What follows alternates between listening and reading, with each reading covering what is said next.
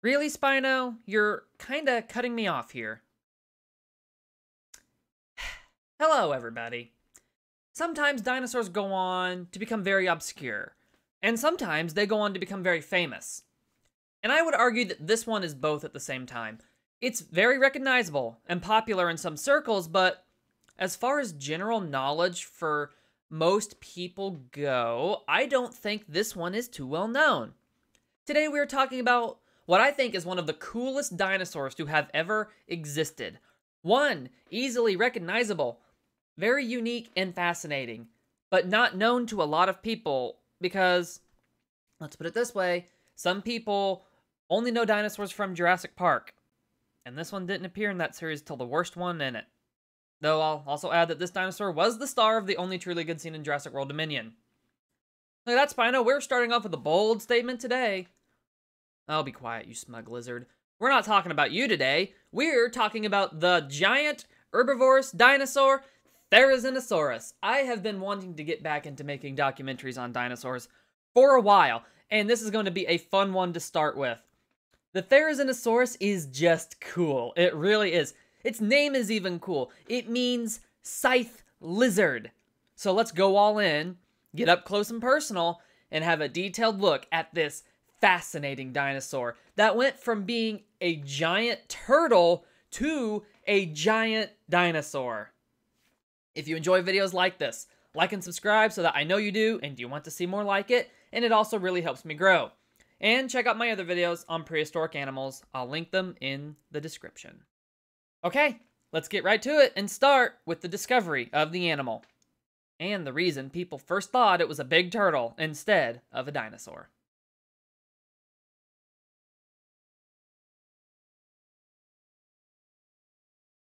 So the thing that jumps out to you most when looking at the Therizinosaurus are its giant claws on its hands.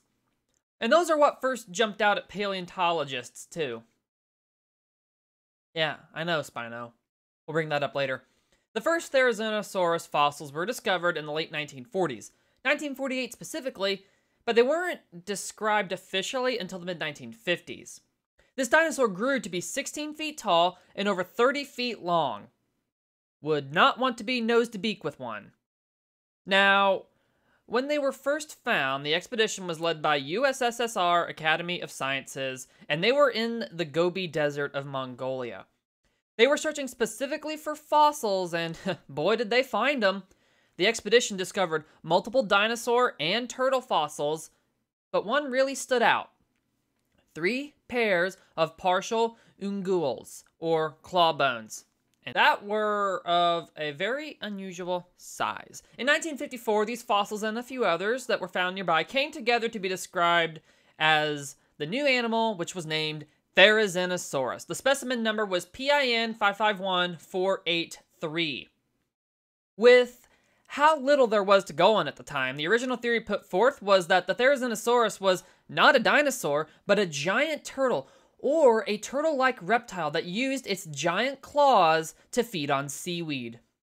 The Therizinosaurus fossils we have are fragmentary, like so many other animals, but what we have include the claws of the original specimen, arms of another, some ribs, part of a foot. That's about it, really. But this is not really all that unusual. Well-preserved fossil specimens are rare. So paleontologists usually only get to work with very fragmentary remains. And somehow I always end up only talking about the ones that are very fragmentary. More fossils of Therizinosaurus were later found in the 1960s. In 1968, the upper portion of another claw was found. In 1973, a more whole and complete specimen was discovered. This specimen is known as MPC D115, and it consists of both the left and right arm of the dinosaur, which, by the way, the arm alone is like as big as a person. The scale of this dinosaur is crazy. This specimen also consisted of ribs from the belly area, both humeri, the upper arm bones, right ulna with radius, and the left ulna, 2 right carpals, and the right metacarpus, including a complete digit 2. Also in 1973, the specimen NPC D145 was discovered, and it consists of a right hind line with a fragmentary femur, parts of a tibia, pieces of a four-toed foot, and a few other leg bones, giving a good idea of the lower leg structure of the animal. With those in mind, they were described in 1982, and it was around this time that paleontologists in the Soviet Union began to say that the remains were not a giant turtle, but of a rather large dinosaur. In 2010, American paleontologist Lindsay E. Zano re-examined specimen NPC D145 and concluded that the ribs likely came from a sauropod dinosaur and not a Therizinosaurus.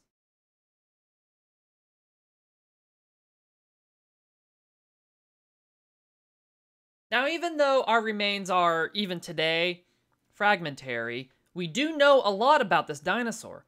As I've said, it got large, believed to have grown up to 33 feet in length, and standing up to 16 feet high. It's one of the largest dinosaurs, and the largest of its whole extended clade of dinosaurs. Proportionally to the size, though, the skull was small, it was adorned with a beak, it had a long neck, and a small head, which gave a stark contrast to the very large belly that the animal had. The Therizinosaurs had a large belly for foliage processing. The animal also was covered in at least a light layer of feathering, but it also might have been a thicker coat of feathers too. Artist depictions of the animal today kind of vary. The legs were also long, like 9.8 feet long, and the forearm was nearly that long as well, for a little context. But of course, as I have mentioned, the most standout thing about the Therizinosaurus are its large claws. It's not called scythe lizard for nothing. So let's talk about the claws and the forelimbs. The arm as a whole was 7.9 feet long. The scapula, or the shoulder blade, alone was 26 inches long. The coracoid, a bone attached to the lower end of the scapula, was 14 inches in length. The humerus, or the long upper arm bone, as you can see in the picture on screen, was robust, strong, and was 30 inches long. The lower end of it was also very expanded and flared. The ulna, or the larger and more posterior of the two bones in the forearm, was over 24 inches long. If you couldn't tell, it's a big arm, and we're not done with it yet, but I already wouldn't want to be in an arm wrestling competition with this dinosaur. The radius, the smaller and anterior of the two bones of the forearm, was 22 inches long, rounded up, and it was shaped like a slight S-curve, with the upper end of it being very wide, and the distal end being highly robust. You know, having the whole arm preserved is both a blessing and a curse. A blessing because it's very cool to have our fossils of this dinosaur when overall they're limited, but a curse because now I have to go through and name all these bones, which I'm probably not pronouncing right, but oh well, I guess you can laugh. The first lower carpal bone, which is the bones that form the wrist and connects the forearm, the radius and the ulna, to the hand. It was 3.36 inches and had two articulation surfaces on its lowermost end. The upper surface of the bone was divided by a broad depression that formed the articulation of the carpus. Now, what is the carpus? Well, I'm happy you asked. The carpus is the bones that form the wrist. You have it too. The palm of the dinosaur was around 5 or so inches across. The inner border was thin and narrow, and its lateral side was broad on the uppermost side. So that was a lot of terms and a lot of bones. So why don't we actually cover the function and the purpose of the forelimb and the giant claws? As I mentioned, when Therizinosaurus was first described, it was thought that it was a big old turtle, and said turtle used its claws to gather and eat seaweed. Well, spoiler, but no. Therizinosaurus is not a giant marine turtle. Shocking, I know. Well, once it was figured out that Therizinosaurus was in fact not a giant turtle, one of the earliest theories was that its claws were used to dig up loose soil. However, this theory was not supported by the fragility of the actual claws. A study in 2014, which tested the claws of various Therizinosaurs, came to the conclusion that their claws specifically the claws of the Therizinosaurus itself, could not be used to dig. Also, that the dinosaur was too big to really be a digger at all. Also, since its arms were covered in feathers, it would make digging even more difficult. Though it was also suggested that the dinosaur would use its hind limbs, its legs, for digging if it needed to. Instead, the theory that the researchers came to was that Therizinosaurus used its claws like giant ground sloths, using them to hook onto vegetation. There is currently no evidence supporting that they used their claws for defense, though it would be very cool. It was very cool in Walking with Dinosaurs, and I've even used the idea in one of my own short stories, because it's cool. But it's also possible that they were not used as weapons, but rather deterrent or intimidation towards predators when they came too near for the dinosaur's comfort. What evidence we'd be looking for to see if they ever did use them for defense, I'm not sure. I don't know if they would be strong enough to leave actual scratch marks on the bones of a predatory dinosaur. The most recent published study on the matter in 2023 concluded and argues that the claws might have just been decorative and not really served any mechanical function. This study argued that the claws were merely a result of growth congruent with the increased body size of the dinosaur, but I feel like if they were useless, they would have evolved out. So the dinosaur must have had a reason for them. Sure, maybe they didn't serve any mechanical function for the dinosaur, but they could have still been used for intimidation at the least. I just feel like they had to have had some purpose because they didn't evolve out of the dinosaur like useless traits tend to do so in most species. There was also some evidence that Therizinosaurus had its forearm and claws appear at the same time as similar appendages did in other animals not related to the dinosaur. So if multiple animals have convergent evolution of the same traits despite not being related, I feel like there had to be a reason and thus a use for them to evolve those traits.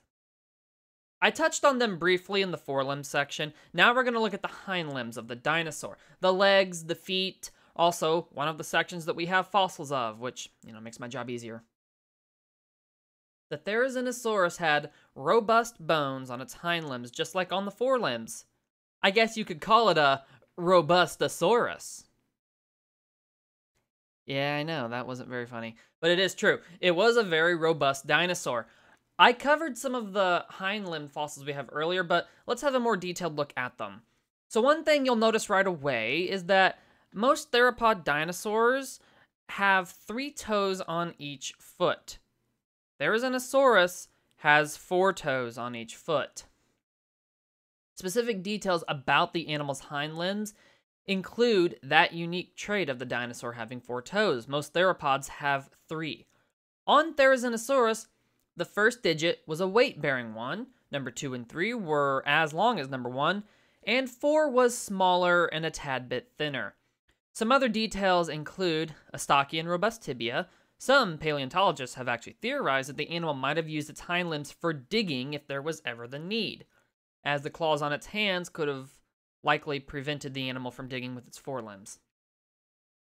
Now, let's talk about the Therizinosaurus's feeding habits. Well, as I've mentioned a few times now, herbivore. The dinosaur was a plant-loving herbivore. A 2018 study suggests that the Therizinosaurus, being a derived member of other Therizinosaurians, actually had a reduced bite force, which might have been useful for cropping vegetation or foraging. It has also been suggested that the Therizinosaurus might have sat on its pelvis while feeding. Think about how giant sloths are always shown sitting on their haunches while foraging. But an even better example might be how gorillas sit how they eat. It might have been similar with the dinosaur. This pose asserts that the dinosaur would sit as it consumed foliage and bushes and trees and any other plant material. Its arms are also long enough to have touched the ground if the dinosaur was in certain standing stances. Another animal with a similar eating style could have been Sahelanthropus, which lived millions of years after the Therizinosaurus did. It's another case of convergent evolution bringing similar traits into an unrelated species. Even if it's one millions of years later, it's still an example. Both had bodies situated for sitting while foraging with long, robust arms.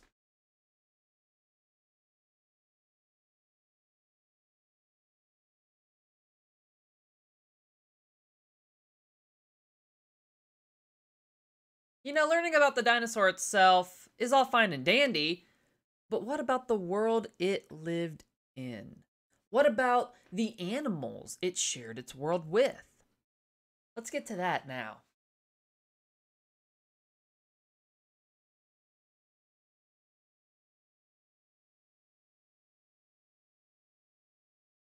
Therizinosaurus lived approximately 70 to 66 million years ago, as well as we can estimate.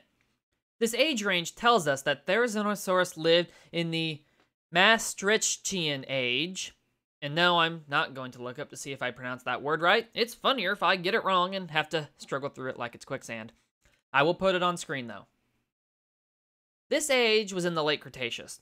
Maastrichtian age dinosaurs and other animals too include, here we go with the funny mispronunciations, Nemgetosaurus, Arsinoamimus, Gallimimus, Princocephalae, Bagaratin, the Tyrannosaurid Tarbosaurus, some dromaeosaurs, the crocodilomorph Paraligator, some turtles, kinda ironic, and birds like Judinosaurus and Tevinosaurus. That was a whole lot of big words, and I bet I got a lot of them wrong, so here they are on screen. Laugh at me. Now those are just a few. A literal drop in the bucket of what really must have been a fascinating ecosystem to have seen in person. Sadly, we can only imagine it, but from those animals I just listed, you get an idea of how diverse it must have been, even if imagining is likely only a shadow of what it really once was. Some paleontologists have argued that the presence of large carnivores like Tarbosaurus being present in the area suggests that the Therizinosaurus might have used its claws for intimidation when one came too close, a theory we covered earlier. But here's an example of an actual animal that might have needed to be faced with such a display.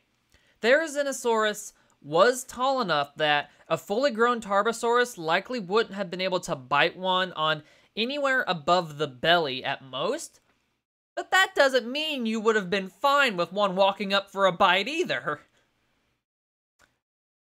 Fossils and trace fossils found with or in the area around Therizinosaurus fossils tell us that the dinosaur likely preferred to forage in riparian areas, which are the regions between land and a river or a stream. They can also be called buffers, corridors, strips, or forests and woodlands. Now, what was the Maastrichtian age itself like? Well, there is more going on here than there was in the boring billion. The supercontinent Pangaea had nearly fully broken up at this time, insert other synonym here, though some regions of land far apart today hadn't separated just yet. The climate itself was warm and humid initially, like it had been throughout the Mesozoic as a whole, but it began to show signs of the future in this age too. The Cenozoic was right around the corner, and the colder and more arid climate of the Cenozoic began creeping in during this swan song age of the dinosaurs. Ocean current reorganization likely caused the temperature change, as thermohaline circulation like we have today in the Atlantic began to take hold in the oceans. The western interior seaway also drained, contributing more to global cooling. The Maastrichtian age itself went on until 66 million years ago, when the KPG extinction event occurred, bringing about the end of the Mesozoic and the extinction of all non-avian dinosaurs, plesiosaurs, mosasaurs, and other large marine life, pterosaurs, and other groups of animals. The mammals were the ones who pulled through well enough. They handled it pretty well. Reptiles like various crocodilians and snakes also survived, along with the only dinosaurs which pulled through: the birds. Basically, most groups, or at least the ancestors of the groups that we have today, we only have because they survived one of the biggest mass extinctions in Earth's history. So circling it all back around, let's cover some of those animals that Therizinosaurus lived alongside of in a little bit more detail. The Paraligator was a genus of Neosuchian crocodilomorph that lived until about 70 million years ago, which got up to 13 feet in length. The genus has 2 recognized species, as well as a few misassigned ones as well. It likely preyed on a few of the smaller dinosaurs we covered earlier, along with, likely, small mammals and anything else it could have eaten.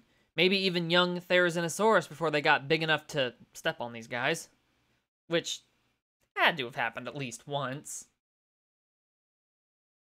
The Gallimimus was a theropod dinosaur that lived around 70 million years ago in the same region that Therizinosaurus did.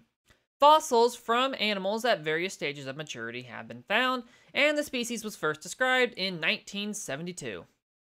Gallimimus was likely to have been a fast dinosaur. Some paleontologists argue that it could have gotten up to a speed of 50 miles an hour when running. Now, the beak of the Gallimimus themselves are like the ones seen on ducks and geese today. So, unlike Lex's Hope in Jurassic Park, these were easily meat-eating Metasaurus. They likely swallowed small prey like fish in one gulp, like the aforementioned waterfowl sometimes do.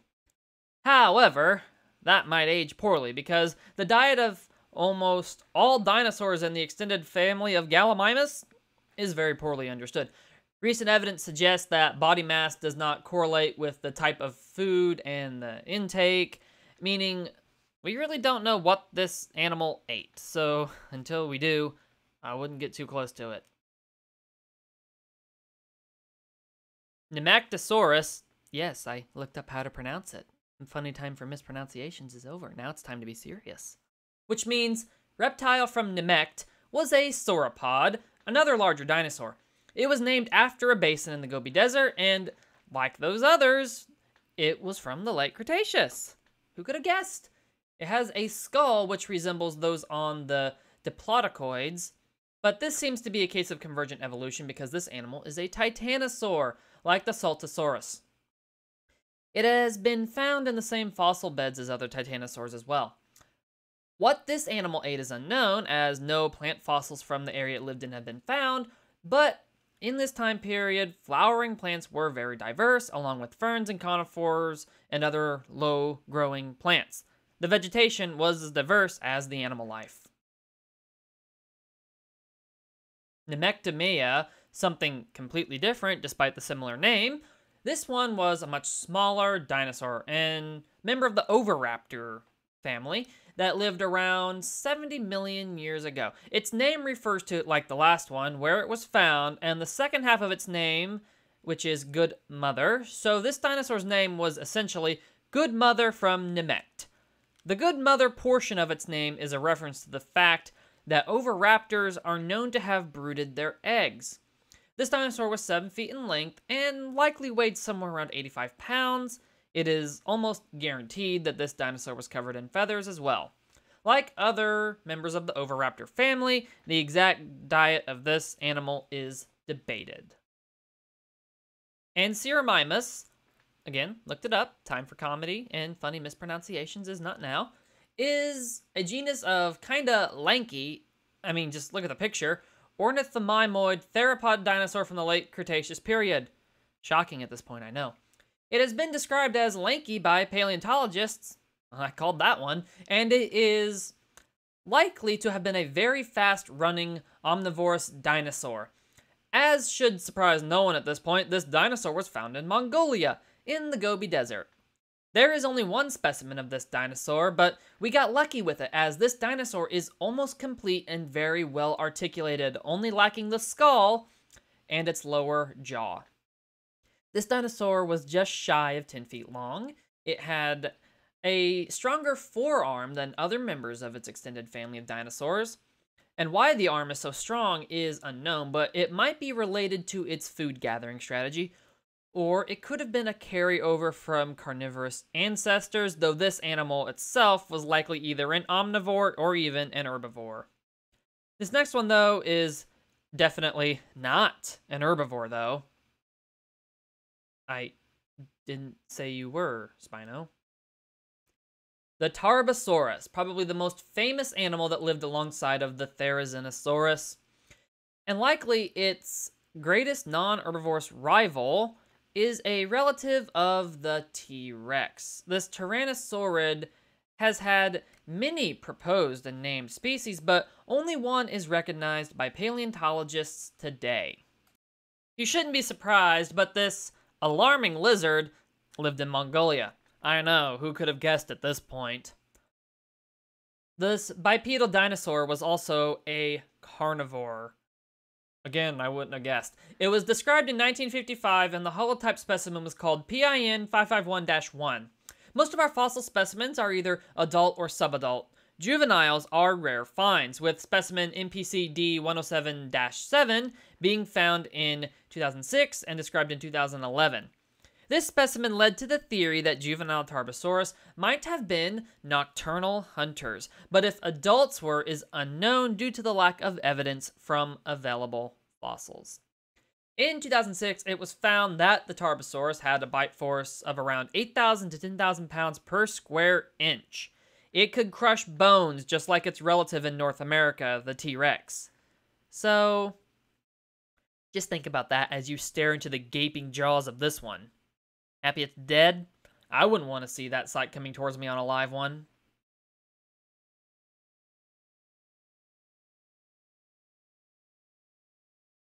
So, that was the Therizinosaurus, and assorted company, but mostly Therizinosaurus. A very fascinating dinosaur, and one I believe Nigel Marven got a kiss from. Yeah, didn't he get licked in the face by one? One that was way friendlier than that one in Jurassic World? Well, that's not exactly the same thing, Spino, but okay. You all tell me what you thought of this dinosaur. I think Therizinosaurus is fascinating. What about you, Spino? Oh, hush you. What do you lovely viewers think? Tell me what you think about the Therizinosaurus. Spino, stop it! I'm trying to finish up this video, and I already picked the next topic. No, it's not the Spinosaurus. So stop, cease, and desist. Anyway, Therizinosaurus is a very cool dinosaur, and if you didn't know much about it, I hoped you learned something, and that you enjoyed, and that you also enjoyed my horrifying mispronunciations of all of those dinosaurs. So many paleontologists are probably coming after me now with pitchforks and torches. Also, if you enjoyed, check out my other documentaries on prehistoric animals. I've covered Acroganthosaurus, Pyroraptor, Eotyrannus, Auroran, and other early hominids, Anatosuchus and other prehistoric crocodiles, Helicoprion, Smock, Dunkleosteus. I even covered an entire period of time with the Boring Billion video. As you can see, I covered things from relatively recent times to much more ancient ones, so go check them out. I love prehistory topics so much, and stay tuned because the next prehistory topic we're covering is going to be the Utahraptor. It is a fascinating and kind of scary animal, and I think it will be a very interesting topic. So until then, thank you for watching. Please don't burn me at the stake for the mispronunciations. I'm just here to entertain, and I corrected them, so please forgive me. Forgive me. I hear an angry mob of paleontologists knocking down my door, so please forgive me. I'm sorry. Have a good one, everyone.